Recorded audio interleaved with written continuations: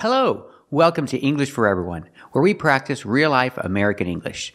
Today we're going to learn how to use the word cast correctly. So let's get started. First we see this. This is a cast iron skillet. Cast here is an adjective. It describes what kind of skillet it is. Cast iron skillet. Why do we call it a cast iron skillet? Because it's made from the process of casting. That's when you form hot metal, melted metal, into a shape, into a form, using a mold. It's called casting. That's why it's called a cast iron skillet.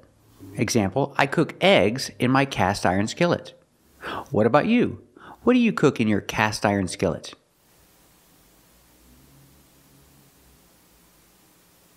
Very good. And we see the word cast used as a noun here. This is a cast. When you break your foot or you break your arm, they put it in a cast. It's countable, so I have to say a cast. I can say his foot is in a cast.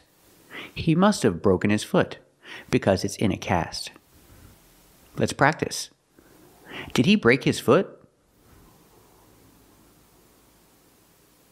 That's right, he broke his foot.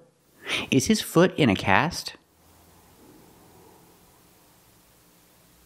That's right, his foot is in a cast.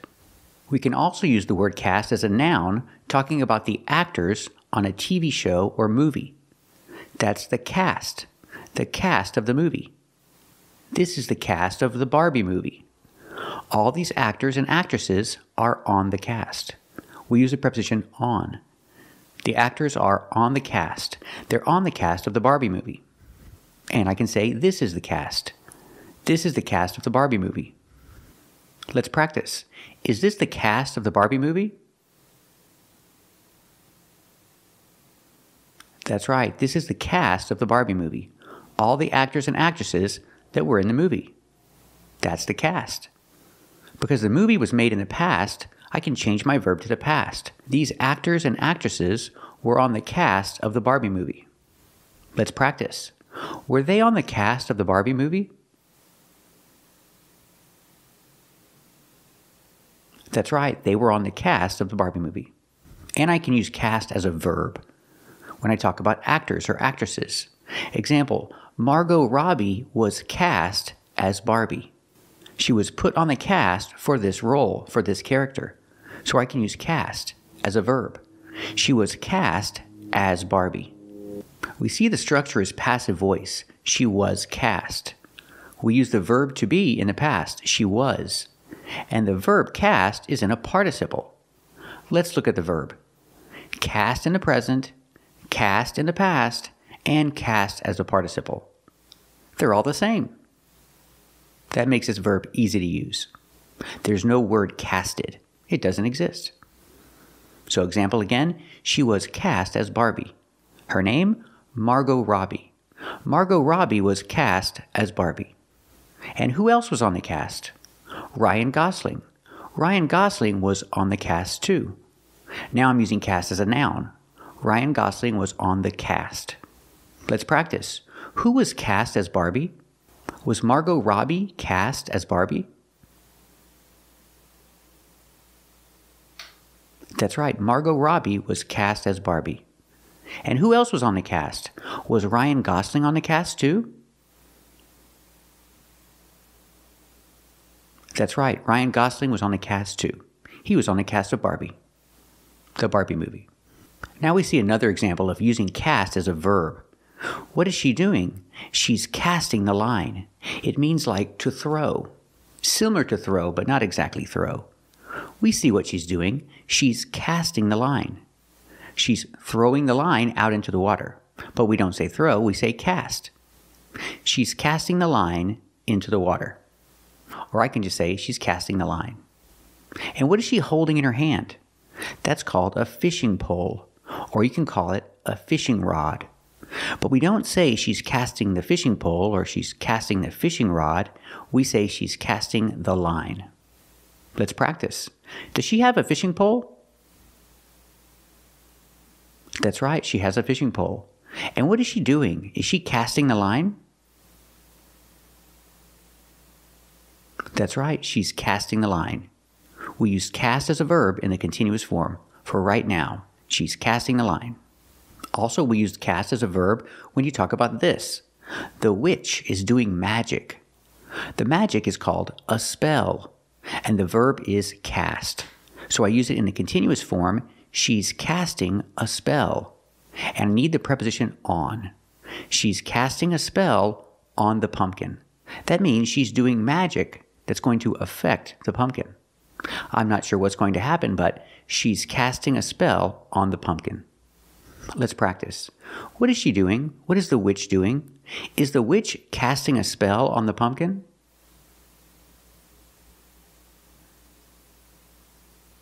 That's right. The witch is casting a spell on the pumpkin. She's doing magic. She's casting a spell. And remember, cast in the present and cast in the past. It's the same. So I can talk about the past and say, she cast a spell on the prince. She cast a spell on the prince and turned him into a frog. We use the verb turn with the preposition into. She turned the prince into a frog. How? She cast a spell on him.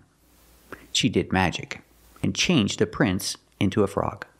We use the verb turn. She turned the prince into a frog. Let's practice in the past. Did she turn the prince into a frog? That's right. She turned the prince into a frog. How did she do that? Did the witch cast a spell on the prince? That's right. The witch cast a spell on the prince. And now he's a frog. We also use cast when you talk about voting. Vote can be a verb and vote can be a noun. If I use vote as a noun, I use possession. My vote, your vote, her vote. And the verb is cast. She cast her vote. It means she voted. Remember, cast in the present and cast in the past. And if I talk about the future, the near future, I can say about to. She's about to cast her vote. She's about to do it. Let's practice in the future. What is she about to do? Is she about to cast her vote? That's right, she's about to cast her vote. Notice that we use possession, her vote, cast her vote. But the H is silent because her is not a stressed word in this sentence. So you hear caster, caster. She's about to cast her vote. Or I can explain the past. What did she do? Did she cast her vote? Yes, she cast her vote. Cast is the same in the past. And what is that thing she's holding? She's holding a ballot. The thing you vote on is called a ballot. And she's putting it in the ballot box. That's how you vote. You write something on the ballot and you put the ballot in the ballot box. And she did it. She cast her vote. Let's practice. Did she cast her vote? That's right, she cast her vote. She did it. She voted. And our last example of using cast as a verb is this one, when you talk about a shadow. The tree cast a large shadow over the yard. It means the tree made a shadow. It blocked the sun and made a shadow. Again, the tree cast, in the past, cast a large shadow over the yard. Let's practice. Did the tree cast a large shadow over the yard?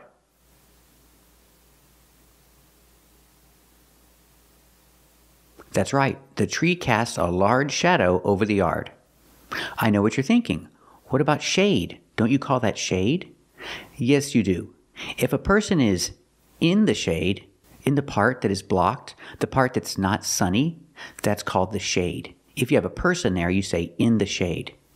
Example, I like to sit in the shade. We use the preposition in the shade. I like to sit in the shade on a hot day. I don't want to sit in the sun if it's too hot outside. I want to sit in the shade. But it's a shadow. Can I say I want to sit in the shadow? No, we don't say that. Yes, it is a shadow. The tree casts a large shadow. But if you're there, if a person is there or any object is there, we say in the shade. So we see the difference. Shadow is countable. We have to say a shadow.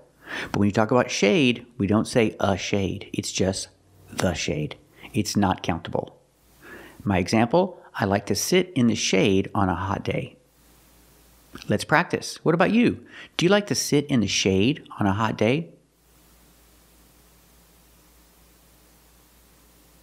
That's right. I like to sit in the shade on a hot day. I don't want to sit in the sun. I want to sit in the shade. So we see that we use the word cast in many different ways. So watch this video again to make sure you learn everything correctly. Thank you for watching. And if you like this video, subscribe to our channel.